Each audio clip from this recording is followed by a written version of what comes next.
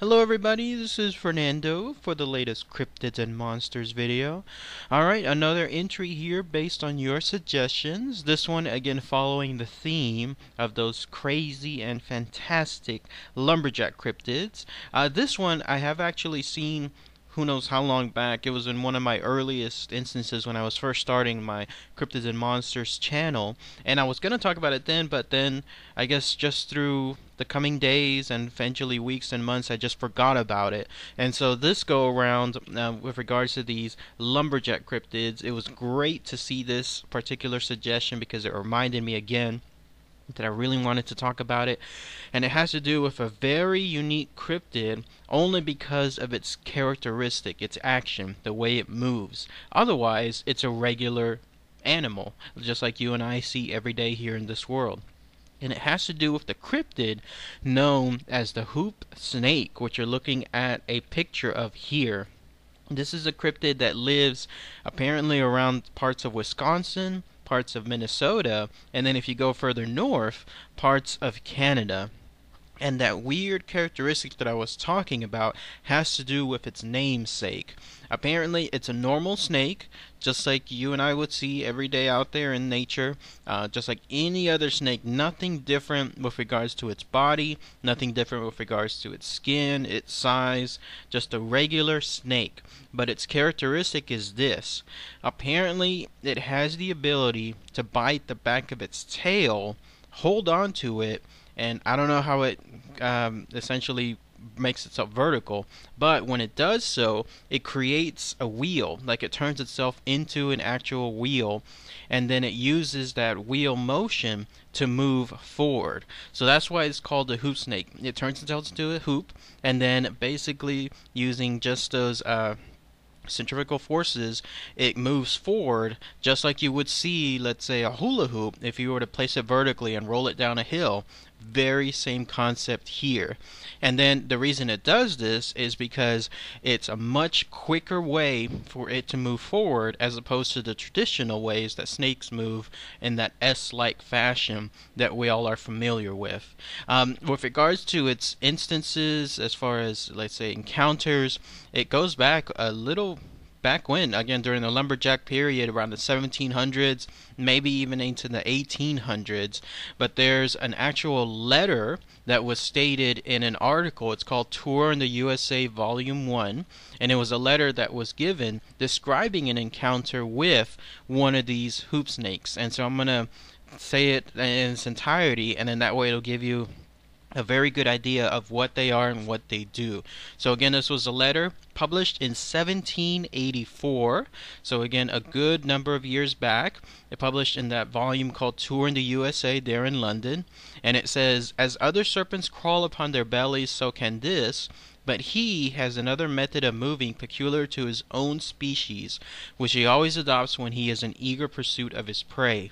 He throws himself into a circle, running rapidly around, advancing like a hoop, with his tail arising and pointing forward in the circle by which he is always in the ready position of striking. It is observed that they only make use of this method in attacking, for when they flee from their enemy they go upon their bellies like other serpents. From the above circumstance peculiar to themselves, they have also derived the appellation of hoop snakes." So this very instance, published in 1784, perfectly describes everything associated with this cryptid, and even kind of gives its namesake as hoop snake. By the way, that's another peculiarity about this creature. This attack that it does with regards to it turning into a hoop, that's the only time it does it, whenever it's actually attacking something else. But when it's fleeing, like let's say it's going away somewhere, or if it's just naturally moving about its environment, it moves just like any other snake would in that S fashion. And it also gives an idea of maybe how it comes up, and let's say in a vertical fashion, because this is a snake. Whenever it's, let's say, biting its tail on the ground, naturally it's lying flat, so it seems like it starts wobbling around and it starts trying to pick up, let's say, more speed and more force, eventually to the point where if it wobbles fast enough, it can make itself vertical, and that way its hoop now becomes a truly moving wheel. With regards to other instances of this cryptid. I haven't really seen any other ones. I tried seeing if there were other known sightings. Nothing really.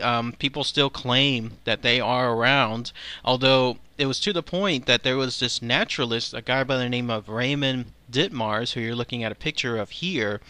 He was apparently a famous person who studied a lot of nature. He was an illustrator, he was a writer, he took a lot of footage of animals, he was a curator, so he was somebody that was very much so involved in natural history.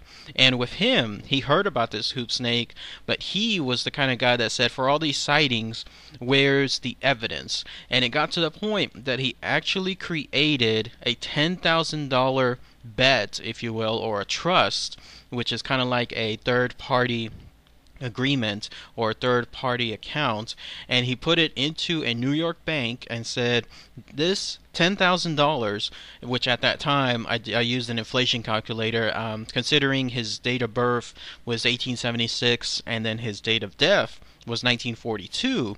Just as a roundabout way, I used 1930 as the calculator example. That amount, 10,000, would be well over 100,000 today. So this was a serious deal. I mean, he was taking his money and placing it into a trust as a bet, knowing for certain that no one will find evidence. But he said, if anyone does, and they can provide the first proven evidence of a hoop snake, then that money is theirs. Well over $100,000 would have been theirs. And it is assumed, I was trying to see if there was evidence of this actually being paid, but no, it wasn't, because alas, again, there is no proof, or nobody has found the definitive proof to showcase an existence of the hoop snake. Now, as to what maybe some misconceptions could be, maybe people do see something involving a snake in the shape of a hoop, and what those misconceptions could be. It could actually be just your average snake lying down and then just asleep or just resting, but the way it's doing so, the way its mouth is almost close to its tail, people are assuming that it is doing so in the fashion of a hoop, and it just could be by pure 100% accident. The snake is just lying there, its mouth is right near its tail, or maybe even in its tail, but it's not actually eating it, it's not creating a hoop, but just because it happens to be in that position and people see it, that's one incidence. The other one is this, and I think this is more likely it as well. There are instances, apparently, of snakes actually trying to swallow their own tail, and you're looking at a picture of it here, because they believe, just by pure dumb accident, that their tail is the tail of an enemy. It's that thing that we see all the time with dogs, where when they see their own tail, they start chasing it. They're thinking it's something else. Maybe it's a part of another animal, or it's something else altogether, and so they're trying to catch it, not realizing how stupid, of course, that that is their own tail. Same thing with these snakes. It could be that these tails of these snakes, they're thinking it's something else, and so these encounters that people have had where they see a hoop snake and they see a snake biting onto its tail and it makes it look like a hoop snake, it could be none other than just a stupid snake not realizing it's its own tail and trying to eat that tail, thinking it's the tail of an enemy. So crazy stuff. If it is that case, and I'm thinking that's what it is more likely in most instances, then that is how a hoop snake are derived. But then again, with regards to these creatures, especially these lumberjack tails, there has to be a predominance of encounters that are valid in order for these encounters to take on a life of its own. So there's always that chance that yes, there truly is a snake that moves in this fashion, that runs around in the shape of a hula hoop, and then when it's ready to strike, it uncurls itself and then strikes right at its opponent. Fascinating stuff. So what do you guys think? The hoop snake, again, another lumberjack cryptid in my series here. If anyone has any more information that I might not have covered, please post those comments below. It'd be great to hear. If anyone has any more close encounters, like some of the more recent ones, maybe even into the 1900s or the 2000s, that would be great to hear too. So, alright everybody, thanks again as always. Take care.